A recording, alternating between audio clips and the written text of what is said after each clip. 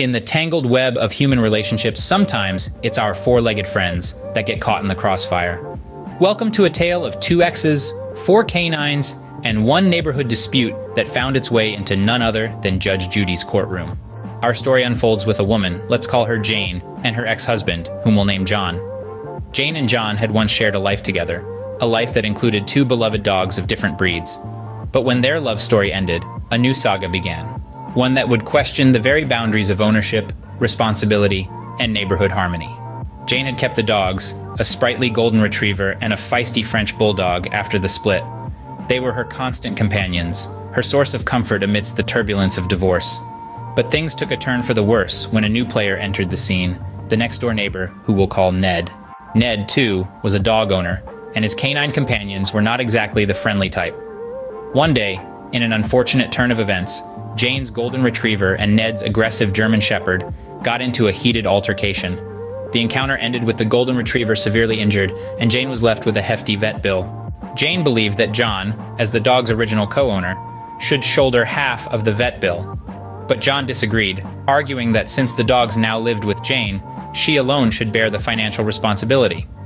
Meanwhile, Ned claimed no responsibility at all, stating that his German shepherd was merely defending its territory. This complex dispute led all three parties to the one place where they hoped to find resolution: the courtroom of Judge Judy. As you can imagine, the case was far from straightforward. Judge Judy had to unravel a knot of questions. Who was the rightful owner of the dogs? Who should be held responsible for the unfortunate incident? And where did Ned's responsibility as a neighbor and fellow dog owner come into play? Judge Judy, in her signature no-nonsense style, got straight to the heart of the matter.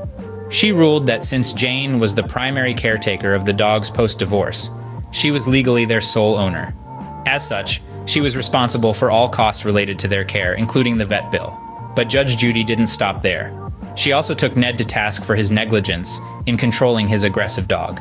She reminded him that as a dog owner, he had a responsibility to ensure his pets didn't pose a threat to others. Whether or not his dog was defending its territory, it had caused harm, and Ned was held partially accountable for the incident. So, there you have it. A tangled tale of exes and canines, which demonstrates that in the eyes of the law, ownership isn't just about who bought the pet or who loved it first. It's about responsibility, care, and accountability.